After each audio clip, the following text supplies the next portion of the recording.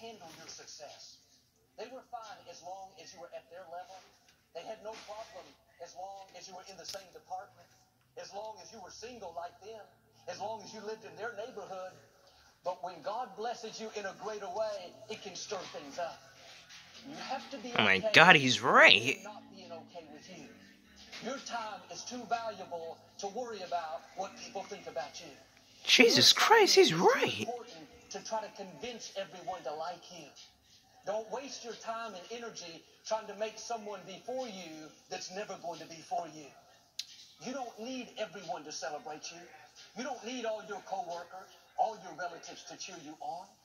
If you become too dependent on people, what they think, do they validate me?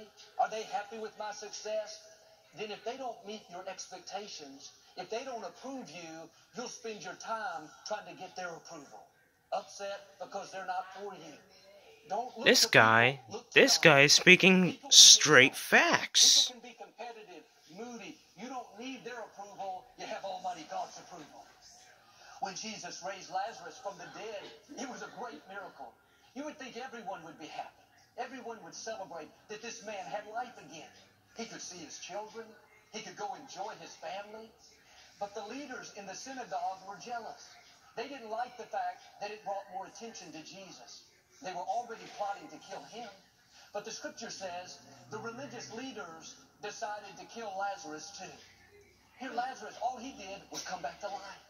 Wasn't even his choice. God chose to bless him, to make him an example of his goodness. But with that great blessing came great persecution. If God is going to bless you in a greater way, you have to be able to handle greater persecution.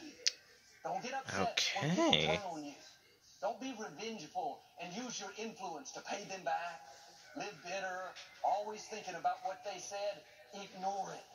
Don't give it the time of day. Keep shining, keep dreaming, keep being good to people, and God will take care of the persecutors. He'll deal with the critics, the jealous people, the opposition. What's interesting is the religious leaders never did kill Lazarus. They came up with a plan. They had